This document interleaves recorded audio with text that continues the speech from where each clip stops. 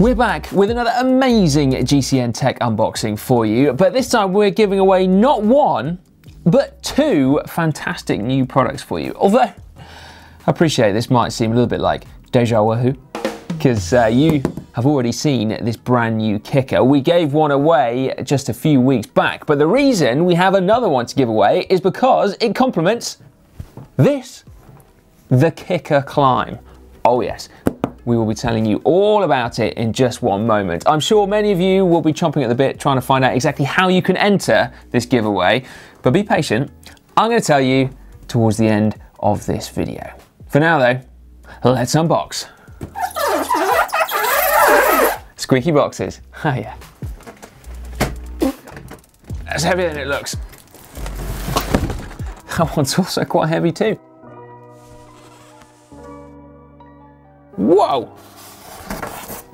Look at that.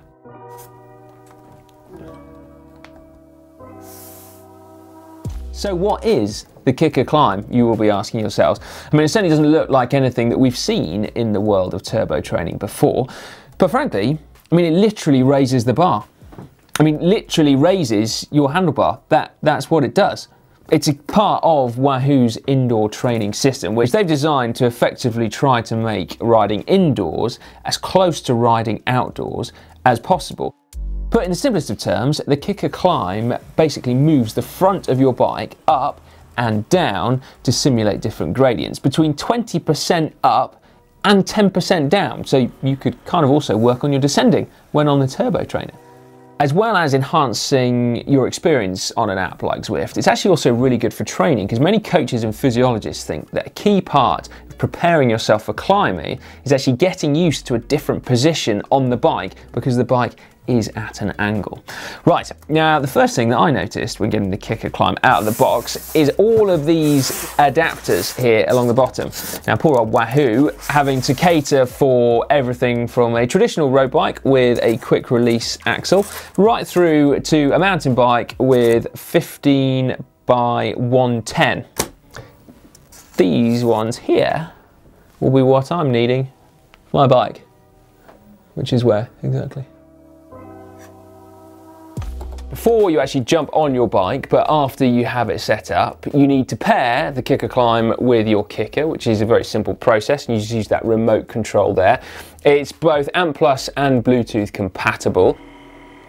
And then you need to center it. So when it's at 0% gradient effectively, and you find that by double clicking on the remote, you lift up your handlebars and it effectively swings like a pendulum until it rests in the neutral position, and you pop it back down. And as weird as it looks, having a bike with no wheels on, and it does look very weird indeed, actually when it comes to stability, I mean that base is wider than your front tyre anyway, but all your stability comes from the trainer at the back. The fastest and simplest way to actually get going is to use the remote. There is an up arrow and a down arrow, and away you go. Just be a little bit careful though, because it's all too easy to go up to 20% and the trainer automatically adjusts to simulate that gradient. But fear not. How cool is that? I'm now freewheeling down a hill. Woohoo! If you are to lose track, by the way, of what flat actually feels like, you simply double click the button in the middle and it takes you back to zero.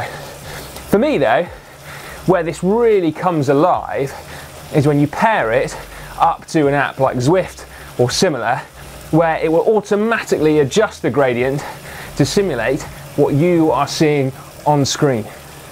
So with the KICKR and the KICKR CLIMB now paired to Zwift, as soon as I hit a climb on here, the resistance automatically increases on the KICKR, and then the front end rapidly rises on the climb until you get to the top, when the opposite happens, the resistance lifts up and down you go.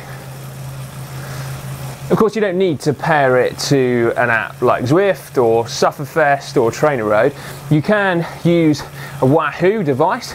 You can either upload a route that you've already ridden, or particularly cool, you can actually plot a route on something like Strava or Map My Ride, and then using the indoor training function, you can effectively ride that route from the comfort of your own home. So if you are sort of training for a specific sportif, but you can't recce the route in person, you could ride key sections indoors to get yourself ready.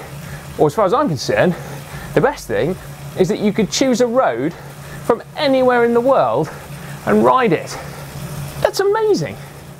To use your KICKR Climb, you will of course need a trainer to pair it to at the back of your bike, and that is where this one, the KICKR, comes in. You will hopefully remember all the facts and figures because Ollie talked you through it just the other week, as I mentioned at the top of this video. But in case you missed it, here is a quick refresher. It has an even heavier flywheel than before, so that helps to generate an even more realistic feel. So basically, when the flywheel's turning, it has more inertia, meaning that when you stop pedaling, it will carry on going, just as if you stop pedaling out in the real world.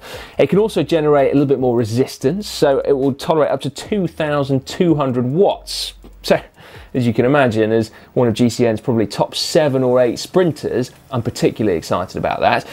And if top sprinting power is not your thing, then it will also simulate gradients of up to 20%, which is rather convenient when you think about the capabilities of the KICKR Climb up front.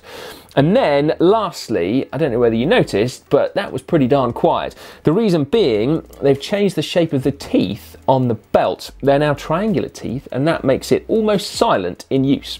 So effectively nothing now can drown out the sound of your heavy breathing, other than perhaps your favourite tunes when you crank them up. Well, now you know about the KICKR Climb and you've had your refresher course of the new KICKR. What you're waiting for now, I imagine, is how do you enter this giveaway? So it's very simple. If you didn't know already, simply head down to the description beneath this video and click on the link.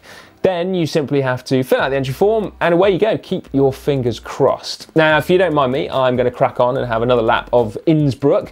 But if you want to see another video, there is another piece of this Wahoo indoor training system that is missing from this, but Ollie unboxed just the other day. It is the headwind, so make sure you check that one out. Unfortunately, the competition is closed, but you get all your info on it just over there.